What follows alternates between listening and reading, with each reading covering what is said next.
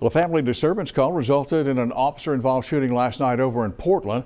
Just before 7 p.m., an officer dispatched to a home in the 1100 block of Memorial Parkway where a man was fighting with his niece.